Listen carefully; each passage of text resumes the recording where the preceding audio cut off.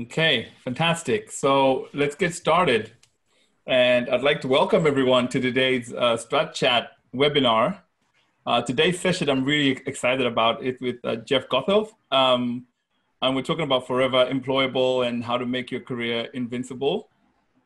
We often talk about invincible companies and how to future-proof your company. So today's conversation is really interesting because it's about how to future-proof your career, right? And so if anytime during the session, you'd like to make a comment or ask questions, again, please use the chat box in Zoom or use the Q&A box. You can also tweet us at Strategyzer using the hashtag StratChat. There's no need for you to take any notes. We're recording this session and we'll be sending you the recording of this webinar in a few days. Also joining us on the call is my colleague and partner, Alex Osterwalder at Strategyzer. So we'll be sort of having the conversation and interacting with Jeff. And Jeff is a wonderful thought leader in this business that we're in. He's the author of Lean UX and Sense and Respond. Really, really wonderful books that have been used by loads of teams to drive great innovation practice within their organizations. But today he'll be talking about his new work on how to make yourself forever employable, which is a new book that is coming out tomorrow, right? Yeah. And it's about how to soon come. Soon. Yes. The book is coming out soon. And the conversation is really about how to stop looking for work and let your next job find you. So I'll hand you over to Jeff. Thank you. My pleasure. Tendayi, always good to see you, my friend. Sadly, not in person this time, but they were asking, as we were asking at the beginning, what made us come to this webinar. I typed, I just want to hang out with Tendayi. So even if it's virtual, that's what I want to do. So thanks so much to you and Alex for hosting me. Folks, I can't believe how many of you are here. So I'm just going to get started and dive in. I'm going to tell you a story. A story is based a lot on my life and my experience. And my hope is that you can take away some practical, tactical things from it that will help you build this invincible career that then fuels your ability to become forever employable. So let's start. The story starts on the morning of my 35th birthday. My 35th birthday happened on January 31st, 2008. That's the day I turned 35. On that morning, I woke up in a cold sweat, terrified. Sweat pouring down my face, like nightmare kind of sweat. And I couldn't for a second figure out why that happened or why that was, because at that point in my life, things were pretty good. This is me at 35. Those are my kids. When I was 35, those two cuties are now teenagers that live in my house on a regular basis. Every day they're here. And everything was going pretty good up until that point. Until 2008, I'd had a pretty good run up until that point. I'd started off as a broke musician. I spent years playing piano in a bunch of bands and touring around. And when I got tired of being broke, because trying to be a rock star, trust me, does not pay the bills. When I got tired of being broke, the internet happened. And the internet was a blessing for me because it allowed me to get my first real job. Now, the year we're talking about roughly is 1999 when I was done playing music. And in 1999, if you could spell HTML, you could get a job. And I could do a little bit more than spell it. I could do some markup. I could do some basic graphic design. And so shortly after realizing that this is a good career for me, I joined a company in Richmond, Virginia. I got my first job as a front-end designer and developer, which is an exaggerated term back in 1999, at a company called IXL.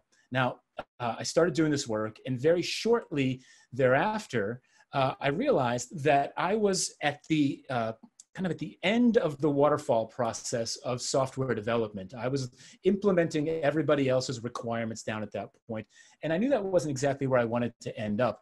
And so I was handed this book. Now, this book changed my life. This is a book called Information Architecture for the World Wide Web, and it described a set of activities and a new way of working where you organized information upstream. So it moved you up the waterfall, which is how we were working in the 90s, and allowed me to have more opportunities to influence the products that I was working on and designing. And so I decided to become an information architect. That led to a UX design career, interaction design. And I was heading off in this new direction. I was super excited. I was getting a decent paycheck for the first time in my life, and I was moving forward. And the dot-com bubble burst. And all of a sudden, there's no jobs, there's no tech companies, and this career that I was heading out on just completely evaporated all of a sudden. And so I found myself bouncing around for a while from job to job to job, just kind of, from one tech job to another as companies evaporated every 3 or 4 months. And I ended up doing a little bit of time at AOL. I spent a lot of time designing the software that went on these CDs. And if you were in one of the countries that was fortunate enough to receive these CDs, you're welcome for that as well. And I ended up moving out west and leading a design team at a company called Web Trends. And then bouncing back, I ended up in New York about 10 years into my professional career as the director of user experience at a company in New York City called The Ladders. Now, 10 years into my career, I found myself in this position.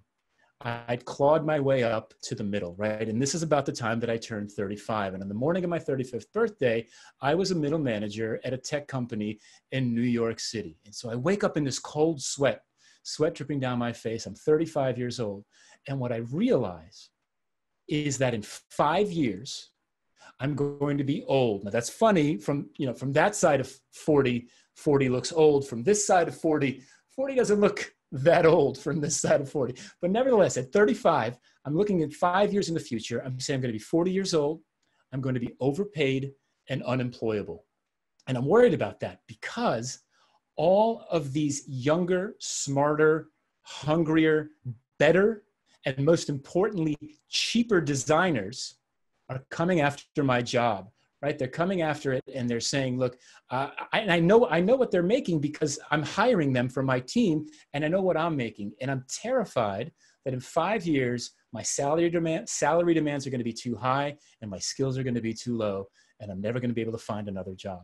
So on the morning of my 35th birthday, I made a very strong resolution to myself.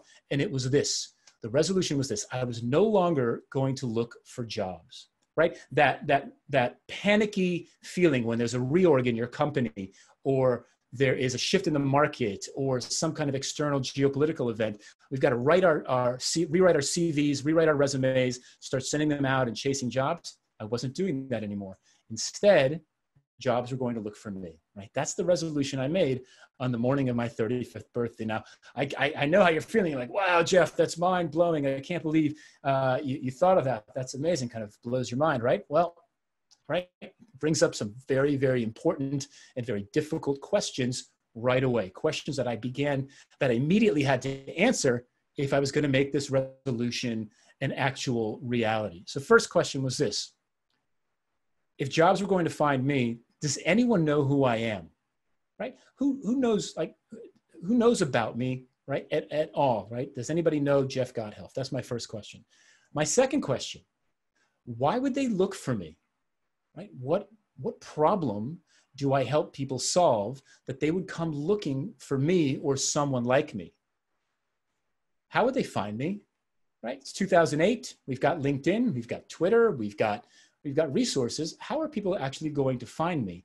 And then ultimately, if work is going to find me, what kind of work do I want? Because I don't want just any job coming my way. I want jobs that I like, that are sustainable, that grow me professionally, right? Things that interest me. What kind of work do I actually want? And I had to start answering these questions. And I'd love to pose one of these questions to you, the folks who are here, and I'd love to see your answer in the chat. The question I have for you is this: why would jobs look for you? Right? In other words, like, what problem do you help people solve? If you had to write down, I solve this problem for people, what would you write down? Type that in the chat. Let's see a couple of those responses. And then while we're looking at that, I'd love to pose that question to Tendayi and Alex. Right? Tendayi, like, what problem do you help people solve? Yeah, so these days people are often looking for me to help them figure out how to get innovation done inside their companies, right? So they're like, yeah, we get that companies are supposed to innovate, but how do you actually do it? And a lot of the times it's heads of innovation that are needing to influence leaders and having sort of cultural challenges inside their organization. So that's the kind of problem people are often looking for me to help them solve. Amazing. Alex, what about you? Why did jobs find you? When I was young and doing a PhD, I actually decided to own the word business models. It was the beginning of search engine optimization. And I said, I want to own that word. And then, you know, I went on to do everything I could to kind of own that space. And, you know, we wrote the books, and everything else is history. So a lot of people come to Strategyzer now to me for the topic of business models and invention, right? So I went for that one word, or for that one expression. Yeah, it's right, and that's exactly right. We start to kind of identify these slices of the domain that we're in, that we want to own. I'm going to talk about that in just a second. And just looking in the chat here, there's so much. I saw one that says, "I help fix cars and make them go faster." Right? That's fantastic, right? I build social ventures. You know, somebody says, "I make toast." That's fantastic. I have to solve them and make toast. But there's a lot of stuff in here, right? As you think about creating this invincible career and becoming forever employable, this is the first question that you should kind of start to work on yourself. What problem do you help people solve, or do you want to help people solve? And look, I've spent the next 10 plus years since my 35th birthday answering that question, and in doing so, building my platform. And what I've learned is that there are at least 5 qualities that you need to become forever employable and build that invincible career. And in my experience, they're the 5 steps that I took to getting there, to becoming that forever employable. And if you add those things up, the bottom line looks like this. You have to treat your career and your professional development as a product or as a business, in the same way that you think about de-risking, growing, expanding, and investing in your products and your businesses. Your career and your professional development, you have to be thought of in exactly the same way. Let's take a look really quickly at these qualities first. So the 5 qualities that I've discovered that I believe people need to become forever employable are these 5 qualities. And I'm going to go through each one of these qualities very quickly and show you from my experience how I came up with them. Now, if these qualities, entrepreneurialism, self-confidence, continuous learning, improvement, and reinvention, if those sound familiar to you, and you build products and services today, they should, because this sounds like agile. But what it is, it's agility, right? But instead of applying agility to products or services or businesses, you're applying it to yourself, your career, and your professional development. Let's talk about entrepreneurialism for a second. I had never thought of myself as an entrepreneur. I was never the ideas guy. I was always the execution guy. That came from my father was the same way. He was never the ideas guy, he was the execution guy. There's a DNA thing happening there, right? And I never really thought of myself as an entrepreneurial person. But when the opportunities came up to take on entrepreneurial ventures, I realized that in the past, I had actually done things that were absolutely entrepreneurial. I spent a significant amount of time in my 20s playing in bands. Bands are startups. You get 4 or 5 people together, you have a crazy idea, you try to sell the world on it, you invest everything in it, you sleep, eat, breathe this stuff, and you try to build this business around your crazy idea. So I did have entrepreneurial experience to build these music businesses over the course of time, which I didn't realize I had. Never thought of myself as an entrepreneur.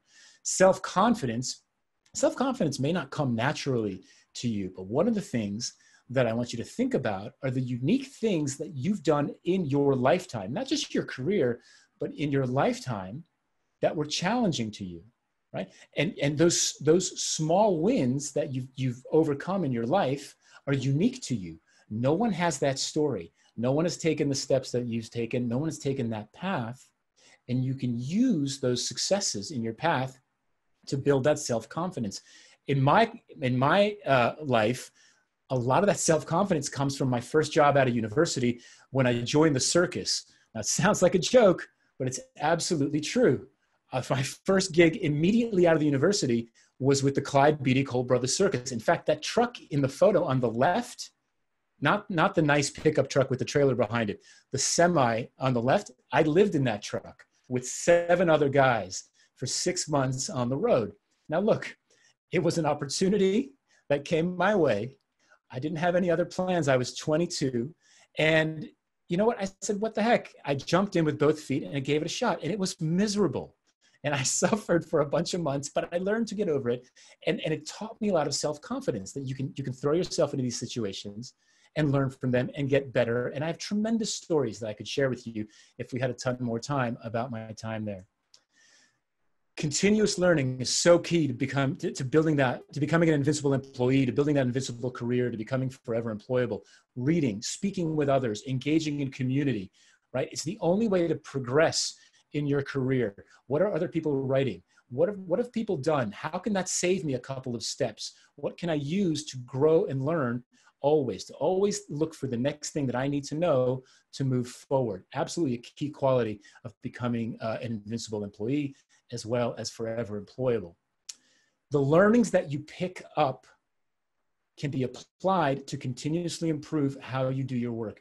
There's a phrase that I love that I learned from watching a TED Talk by Astro Teller. Astro Teller is the guy who runs X, which is, that's a fantastic name, right? He runs X, which is Alphabet's moonshot factory, Google's parent company, where they make self-driving cars and internet balloons. And the phrase that he uses in his TED Talk is enthusiastic skepticism. I love that phrase. Enthusiastic skepticism says that I might have a ton of experience and I might have a ton of expertise and I might be very good at the thing that I know how to do, but there is this burning sensation and I'm enthusiastic about finding a better way to do it, about improving myself, always looking for the next best way to do what I do. In my career, I'm enthusiastically skeptical about how I teach and how I do my work and how I deliver my content to people. And so one of the ways that I improve continuously is I partner with other instructors, with other consultants, with other teachers. For example, the photo here is from a class I taught in Paris just before the lockdown started with my friend and colleague, Jeff Patton. I do a lot of teaching with Jeff Patton because we have complementary ideas, but we teach very differently. And I learn and I get better. And then ultimately, it's about reinvention. The things that got you here will not get you there. So if you've succeeded in a certain space, how do you take that success and expand it to the next thing and the next thing and the next thing? For example, one thing that I'm doing in this space is I'm taking the work that I've done around product thinking and I'm applying it to non-product teams. I wrote about it in HBR recently. And it's about taking the ideas behind continuous learning and agility and digital transformation and bringing them to human resources and marketing and finance and legal departments that don't normally get that kind of attention from product thinking and design thinking. And so those are the qualities that I've found really help you become forever employable and build that invincible career. Another question for you, there's a poll that we put together for you. If you're looking at these qualities, which of these qualities do you think is your strongest quality? Of these 5 forever employable qualities, if we could launch the poll, what do you think yours are? Give it a quick vote. Let's see where the results net out. Yeah, so vote on the poll. I can see people are typing it in chat, but it'd be great if you can vote on the poll that's sort of popping up in your Zoom.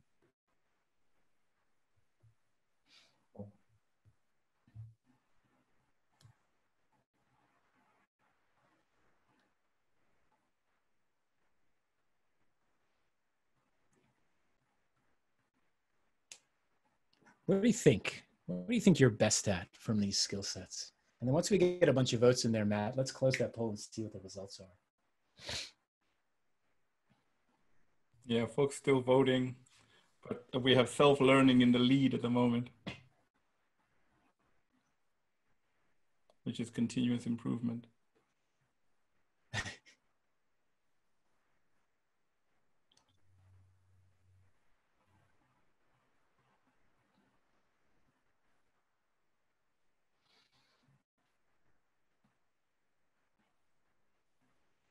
All right. Did we get the results in there? Where did we know? Yeah, the results. Wow. By far, learning is the strongest quality. Amazing. Yeah, it's super interesting. I've done this poll a couple of times now, and self-confidence always ranks the lowest. And it's something that I hope that just by listening to this, you get inspired, because I guarantee you've got valuable things to share, and the things that you have to share have not been told because no one has your story. But learning is so key to this. This is such an interesting result. But regularly I see self-confidence as the kind of the lowest one on here. This is something we can definitely work on. Fantastic. So those are the 5 qualities. Let's talk about the 5 steps that I took to building a forever employable career for myself, and really this invincible career, what I believe to be an invincible career. Now, these are the 5 steps that I took. I'm going to go through each one, and I'm going to show you examples of each one. Let's start with the first one. This one is called planting a flag, right? And planting a flag means I'm going to make a decision about a slice of my domain or my industry that I'm going to own. It's where I have my expertise. It's where I have my experience. It's where I have my passion. Kind of like Alex said earlier, he said, look, business model. For me, I'm going to own that. That's where I decided to plant my flag. And the people who have done this well, you know right away. For example, I'll throw up some names on the screen, right? So we got our buddy Eric Ries, right? Where did Eric Ries plant his flag? Eric Ries planted his flag in the lean startup, right? That's, you know that. Eric Ries is the lean startup guy. My friend Jake Knapp, right? Jake Knapp decided he was going to plant his flag. Design sprints, right? That's Jake's flag as well. There's a guy in Switzerland, Alex Osterwalder, that I heard about. Where did that guy plant his flag, right? He already gave you the answer a little bit earlier, right? It was business model generation, but you know these folks for the flags that they planted, right? And that's super important to say, look, I'm going to own this slice of content, and I'm going to become the expert, the recognized expert, the thought leader. I'm going to establish a personal brand, and don't shoot me for saying that phrase, around that particular space. Now, for me, personally, I planted my flag with Lean UX initially, because that was the problem that I was solving, the integration of user experience design and Agile for software development teams. And for me, that's where I planted my flag. So that was step number 1, is planting your flag. Step 2 is telling your story to anyone, everywhere, all the time. And the goal is to become a storyteller. Now, I know the obstacle that you're thinking about. What unique story do I have, right? We often get in our own heads and we let doubt take over, right? Everyone has good experience. She has more to offer than I do. My story isn't extraordinary enough to be unique. But again, the best part of your story is not whether or not you've run an ultra marathon or stood on stage in front of 1,500 people or whatever it is. It's because you're the only person that has it. Nobody else has it. And you can tell that story that nobody else can. And that's the key, is once you discover that story, you begin to tell it to anyone, everywhere that will listen to it, because that's how you start to expand that flag that you planted. So I decided that Lean UX and Agile UX was going to be my flag. And 2.5 years after my 35th birthday, I gave my first talk on Agile and UX at the big Agile conference. This is August 12th, 2010. 2.5 years, this stuff takes time, right? A month later, I give the first talk ever on Lean UX. It's in Paris. And then a little later, in March of 2011, I get my really big break. Now, remember, this is 3 years now since my 35th birthday. I have the first article about Lean UX published on Smashing Magazine. In 2011, Smashing Magazine had 1 million readers. Today, they've got way more. This was a massive break for me, because this took the conversation that I was having relatively locally global.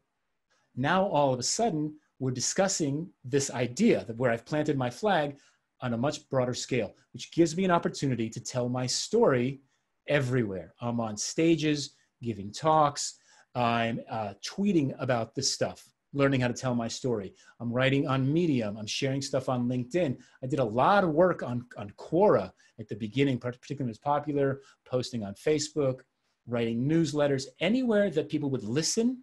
I would tell my story, every single channel, because it helps me get better at the storytelling.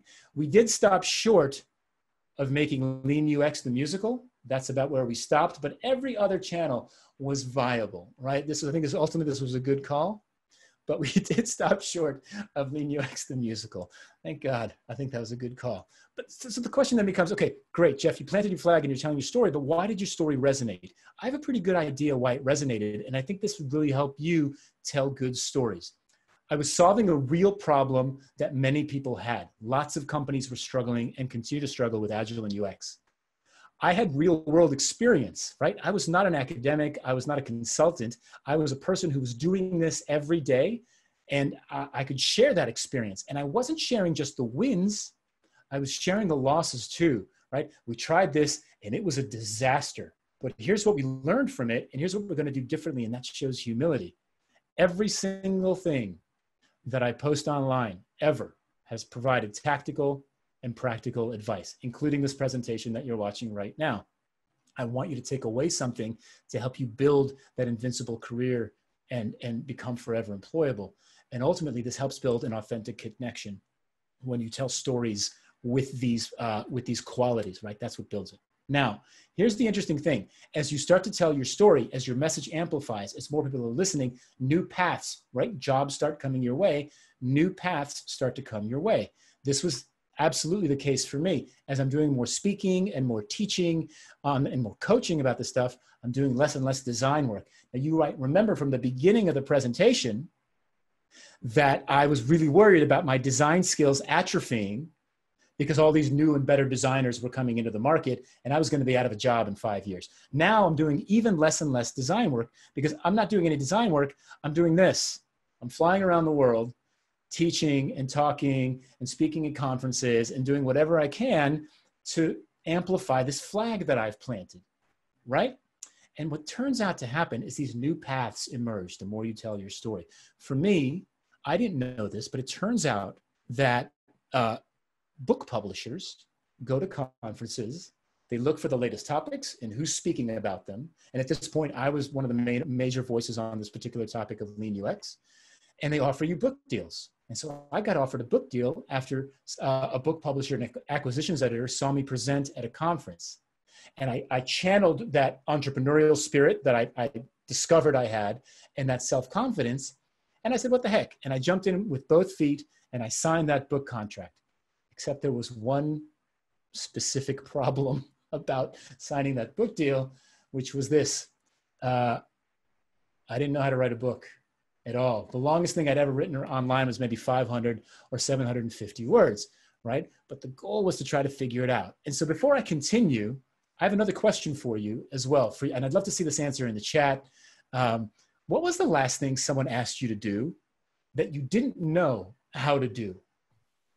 And then how did you do it? Alex, what about you? What was the last thing someone asked you to do that you didn't know how to do? And then how did you do it? I'll actually go back to what you said. I didn't know how to write a book either when I wrote a book. I knew how to write a PhD.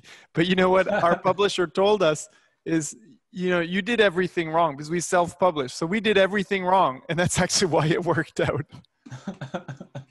See, sometimes you just got to go your own way with that kind of stuff. That's amazing. Tendayi, what about you? What was the last thing someone asked you to do that you didn't know how to do? How did you do it? So this is my life with Alex Osterwalder. Whenever we're running workshops, he'll walk up to me and go, in 10 minutes, you're going on stage and this topic you're going to cover. I need a break. And then it's like, and then the slides are from 147 to 152.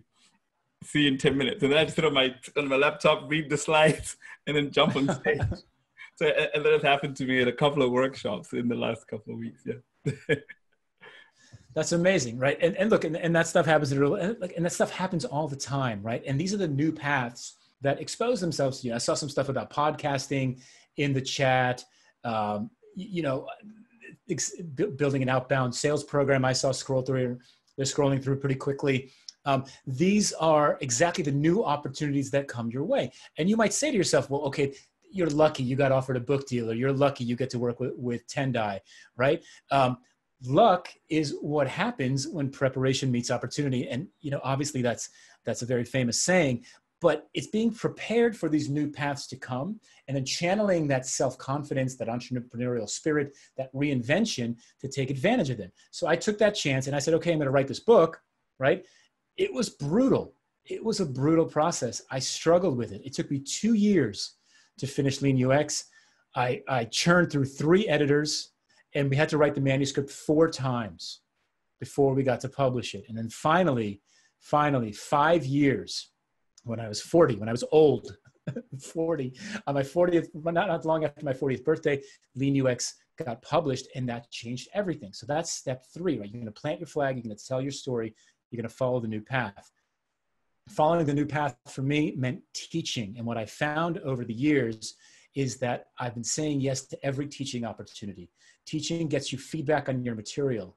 You learn how to improve your storytelling. You understand what's resonating, where it could use updating, where the punchlines land and where they don't, and where there are new opportunities for you to expand your content. And this is just a handful of the stuff that I do: workshops and conferences, webinars and podcasts and guest articles and interviews. And I just want to be clear, if you do this in-house, if you work in-house and you're trying to build this kind of flag of, this content platform around yourself, there's lots of stuff that you can do in-house. You definitely have these opportunities. There is, lunch and learn events and internal conference keynote. You could keynote your internal conference, write for the corporate blog, do the company podcast, be a corporate presence at industry events, internal trainings. There's lots and lots of stuff that you can do to showcase your expertise, even in-house, and increase your value to your organization. Now, super quick before we move on, teaching again for me is is something that I'm surprised. If you would have asked me 10 years ago, are you going to be a teacher when you grow up? I'd say no way.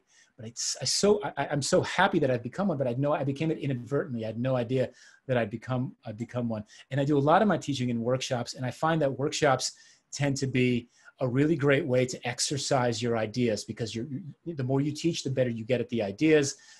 Really helps you improve that storytelling. You can generate some revenue with those workshops, which is nice. And it always seems to generate leads for other businesses. Hey, I saw you give that workshop. Can you come give a talk? Hey, can you come and do this in-house? And it starts to open up more paths as well. So teaching becomes a natural next step. Now, the final step in my career, and this is the thing that I've learned, the most recent thing I've learned in my career, is to give it all away. One of the things that was completely unnatural to me was to do all this work, to create all this content, to test my ideas, to invest incrementally more, from tweet to blog post to book to talk to presentation, based on this evidence that I was getting feedback from the marketplace, and then to just give it away for free. Initially, it didn't make sense to me. What I've learned today is the more you give away, the more comes back to you. The more opportunities find your way, right? The more jobs find you. And to do that, you've got to make your work and yourself easily findable and accessible. Post your materials, your articles, your webinars, your podcasts, your blog posts on easily findable sites, ideally under your own brand, if you can do that, right? I've consolidated everything under my website. And if you go there, you can watch videos of my talks. And then people watch those videos, and then they hire me to give those talks, which never would have seemed obvious to me before, right? Because, hey, you've got the video, just put it up in the conference room, invite everybody to sit in, and you can watch the talk. And yet they still want you to come in and give the talk or teach the class or do the work. So the more that you can share your stuff for free, the more comes back. Build your community locally and give back to the community. Local meetups, conferences, businesses, friends and organizations. Ask to speak. Do it for free. Tell your story and build that goodwill. It helps you understand which of your ideas are going to resonate, right? It helps you build evidence for investing in those ideas and not some of your other ideas. And it helps you grow that audience that will support your platform and start to build those opportunities for you to make you forever employable. Now, I'm going to wrap this up, and I'd love to take your questions after this with a few things to remember.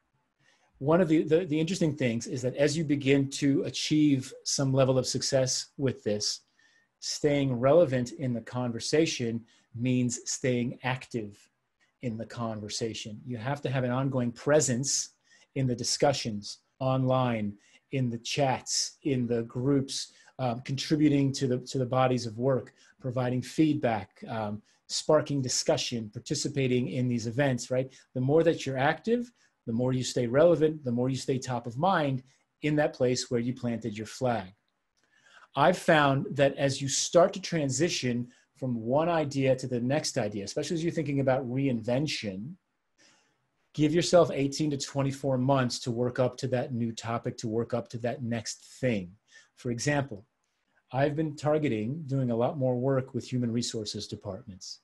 I don't have any HR credentials, right? 18 months ago, I started talking about it, asking questions, meeting folks, injecting myself into conversations, and just probing and trying to figure out what the challenges are in those organizations, developing content for them. And as you saw in that HBR piece I showed you earlier, now I'm starting to write about it. That is starting to bear fruit. I'm starting to get invited to HR events and to get more involved in their world. So again, give yourself 18 to 24 months to do that. Finally, look, this is my path. It worked for me. There are lots and lots of other options, but I hope you can pull out some helpful bits from this and move it forward. And there's lots more tips in the book itself. I'm going to close with this Bezos quote. As you think about staying forever employable, as you think about building that invincible career,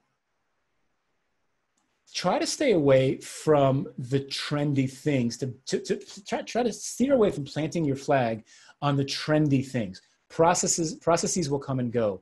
Tools will come and go. Technology is constantly changing and evolving. As you plant your flag, try to channel this quote from Bezos. People always ask Bezos, what's going to change in 5 years? And Bezos says, I don't worry about what's going to change in 5 years. I focus on what's not going to change in the next 10 to 20 years. What are people always going to need? What are they always going to want? What's always going to help them? And plant your flag in those ideas. The tools, the methodologies, the names, the processes, the technologies around that, all of that will change and it will become something else, right? But you'll always be able to stay forever employable in that way. And so with that, first of all, I want to say thank you for listening. I hope this was super helpful for you, and to Tendayi and to Alex for hosting. It looks like there's a ton of questions in the Q&A box. And so I'm going to stop sharing my screen.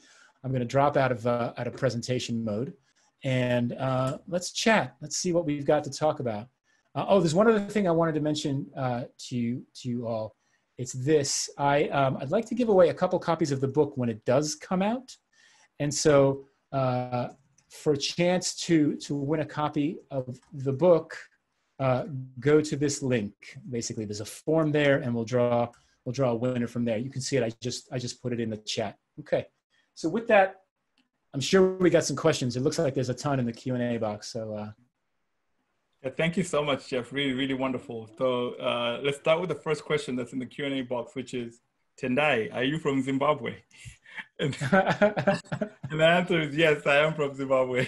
So that's great. But some of the conversations that were happening while you were speaking, Jeff, was people were really commenting around, I don't want to write a book. I'm not interested in writing a book. I don't want to become a coach. I don't want to become a speaker, but I still want to future-proof my career and make my career invincible, right?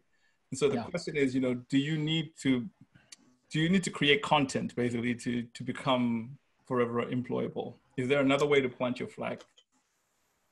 I think you need to make your expertise obvious. I think that's the most generic way for me to say that. Now, I know how to make my expertise obvious by creating content. That's not to say that there aren't other ways to do that. I think that you can participate in forums. There's got to be. Look, there's word of mouth, right? So there are folks I know that have had tremendously successful careers because people have said, "She's awesome. I worked with her. You should definitely hire her." Right? And so I think certainly there are qualities that you might want to exhibit at work that will lead to that.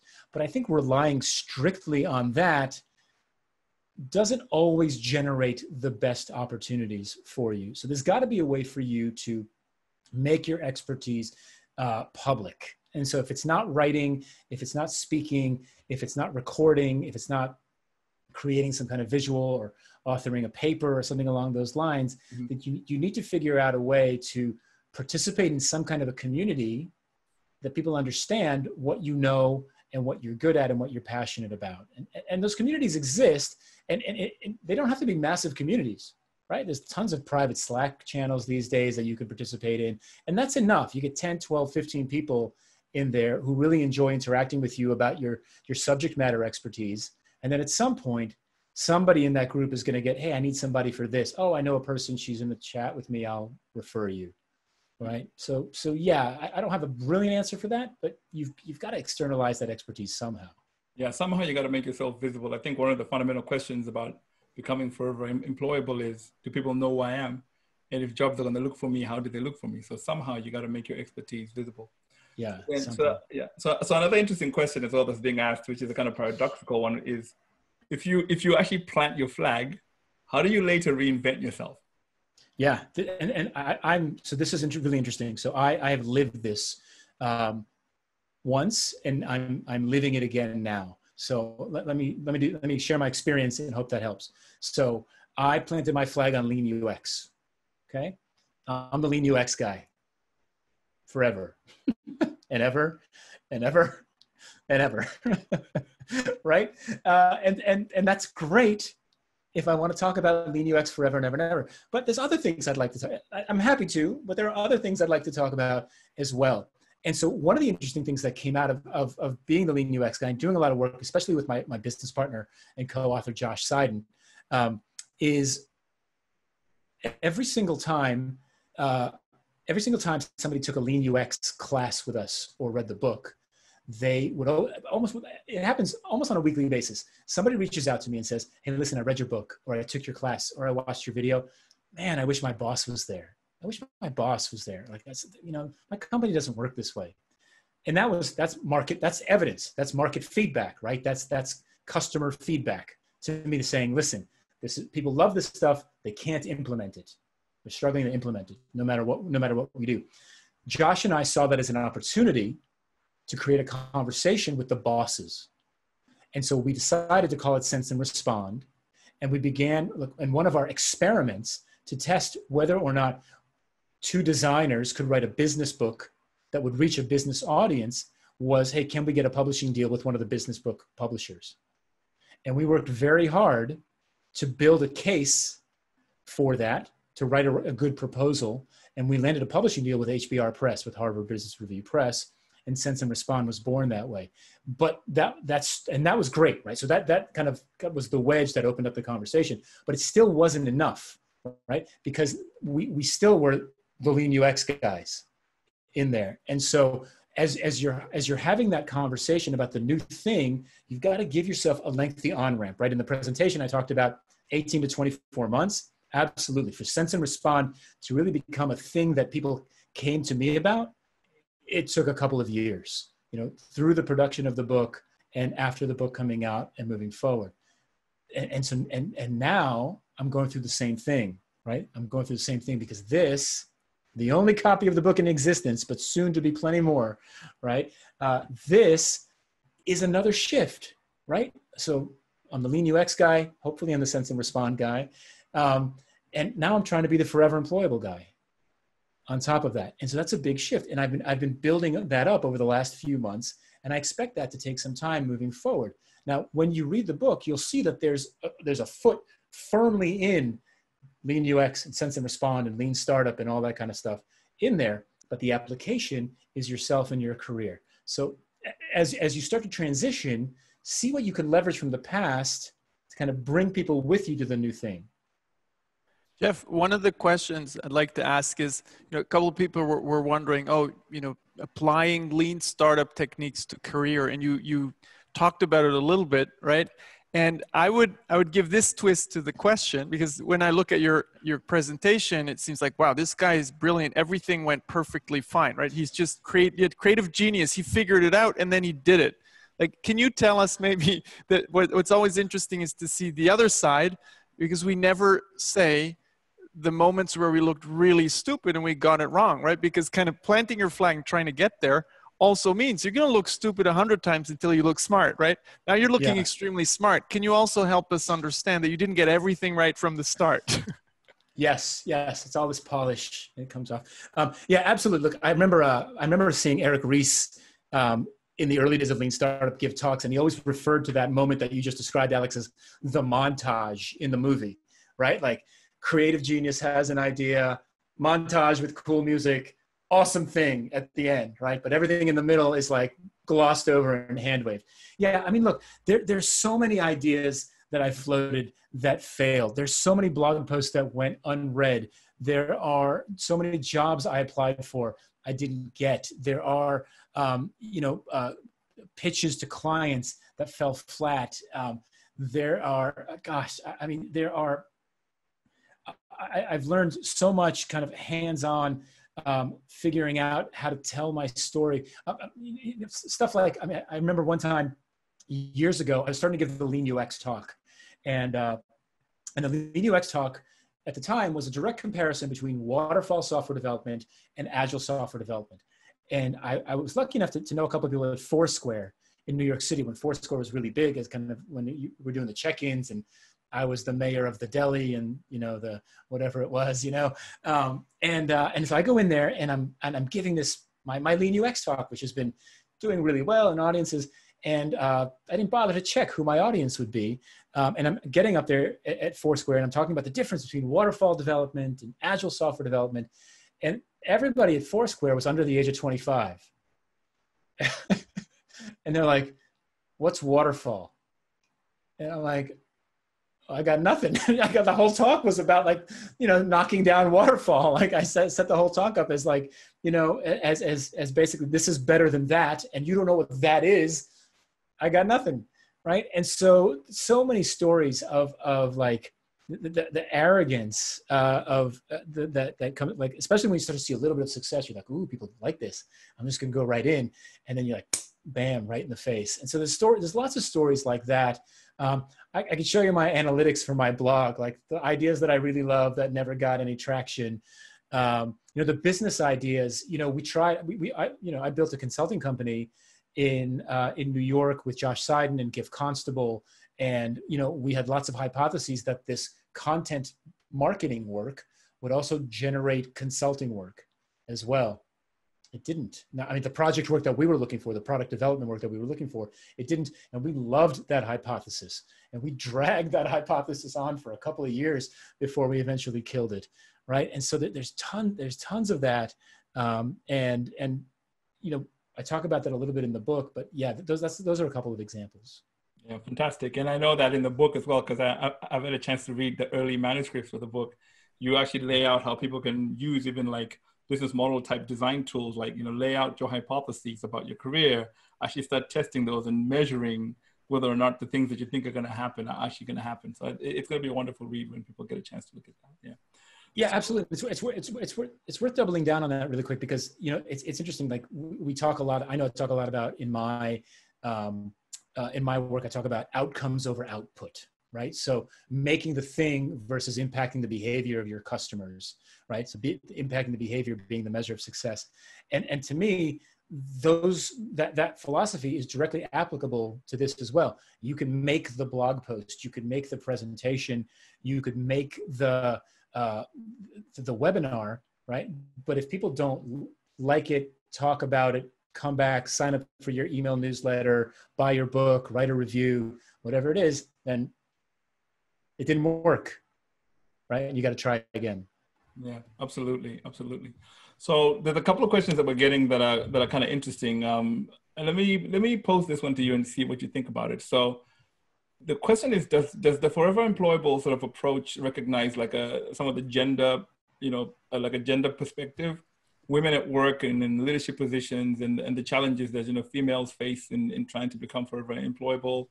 You know, there might be some unique, distinct barriers there that they may have to get over. Is there anything you can speak to? Look, let's be clear. I'm not qualified to speak on that topic, right? But let me just say, but I will say this, okay? I think there's a tremendous opportunity for women in these positions, either in positions who have overcome some of these obstacles, or who are in the process of attempting to overcome some of these obstacles, to use that experience and share their stories and plant their flag there and build that thought leadership and that recognized expertise around that. So there's a tremendous market for that. I mean, there's a tremendous hunger for that. And it's not just other women who would benefit from that. It's everybody who would benefit from that. And so I think there's an opportunity there for sure. Absolutely. And then the other question we're getting is, you know, somebody really wants to, they're working in a large organization and they want to go out there and plant their flag and talk about the work, but everything they need to do in that company has to get approved by some corporate, you know, lawyer or corporate public relations manager. So, you know, when you're in those circumstances, you know, how do you even start to make yourself visible? Yeah, it's tough. It's really tough. Yeah, those corp comm units can be a little numbing, to say the least. I look. I think you maybe you ask for. Look, I don't want to get anybody fired, so let me just caveat that at first. I think with relatively low risk stuff, you could probably ask for forgiveness rather than permission. You can try to make an explicit ask if your organization doesn't have this kind of role. Like for example, like Microsoft has had developer evangelists forever, right? A developer evangelist is essentially a content marketer for Microsoft, right? It's this person who goes out and speaks at conferences and talks about, you know, the technology and the products and that type of thing. If that role doesn't exist at your company, you might say, listen, I'm uniquely suited for this particular type of role. I know we don't have it now, but here are the benefits that I see. Make a pitch, right? That's your experiment with the company. Your experiment is, I'm going to pitch a job idea to my boss or to my HR department to see what happens, right? If they want to see examples, you could show a video of a talk you gave at a meetup or a blog post you wrote for yourself. So I think that's an opportunity there.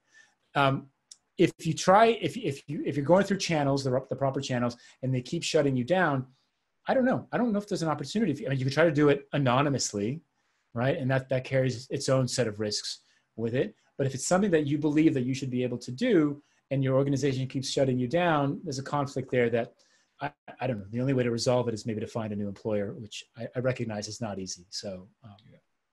Absolutely. Thank you. Okay. So one last question, and then we'll bring things up to a close.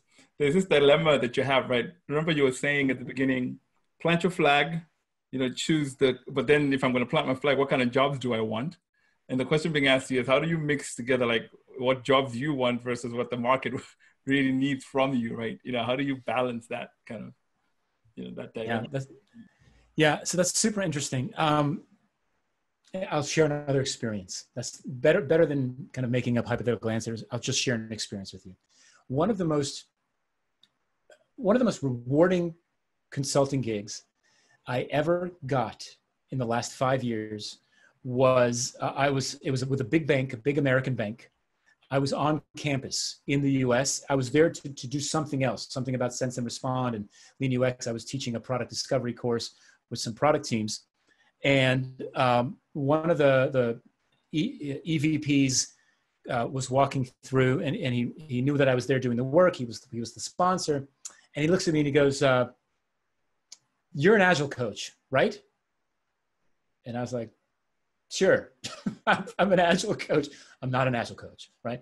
It's like, sure, I'm an Agile coach, right? Entrepreneurial spirit, self-confidence, right? Continuous learning. I said, sure, I'm an Agile coach. And he goes, okay, come with me to this meeting. And so he drags me to this meeting. Turns out the meeting is with the chief HR officer, the CEO of the bank, the chief legal officer, like essentially the C-suite of the bank. And he's like, hey, I found our executive Agile coach. I was like, all right, I'm the executive Agile coach for the C-suite of this bank as of like 5 minutes ago, which I had no idea doing, right? And and to be clear, I was in over my head. I was unprepared for that call, for that meeting, certainly, and generally speaking, unqualified at that time to be in that room with that C-suite. But I said yes, and I made the gig what I wanted it to be ultimately, because I believed that this was the best service I could provide this particular client, right?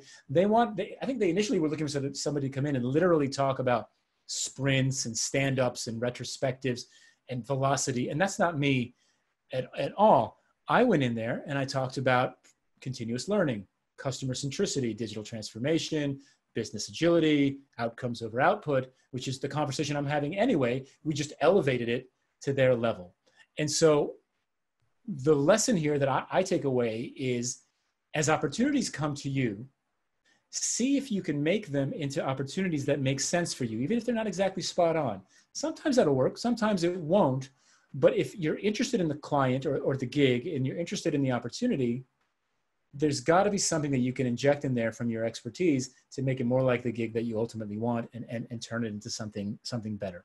I don't know. It's worked sometimes for me. Great. No, thank you so much, Jeff, and thank you for the session. It was really wonderful to have you on with us. And of course, we're recording this, so there'll be a live recording this for folks who can also watch at the end. Alex has got something really cool to share, something that we're working on at Strategyzer, getting ready to offer a virtual masterclass. Awesome. Okay, so let me just show this very quickly. If you're interested in joining our pivot just recently to virtual masterclasses, just go to strategyzer.com/training and you'll find that. You know, we're trying to make it extremely interactive. And one of the things I think always, you know, in this huge the noisy environment, differentiation is a big thing, right? And Jeff, you know, you talking about how you experiment, standing out, I think is actually easier than ever before because there's a lot of the same, right? So if we want to find our invincible career, if we want to find things that stand out, we need to try new things. So join us at the virtual masterclass if you're interested. This is you know, around the Invincible Company. And Jeff, I'll go back to you to maybe hold up your book, the around what we called for this time, the Invincible Career. So let me stop sharing my screen. Excellent. So we can one see last time. Although this is the not for resale version, but it's coming out in the next month, and you can pre-order it on Amazon now. Yes. Super Thank excited. you so much, Jeff. Really inspirational hour. Loads of positive comments. Just people are making really great comments. Awesome. Thank you. Thank you. Amazing. So much. I had a really great time. Thanks so much for having me, guys. All right. Cool. Cheers. Bye, everybody. Bye.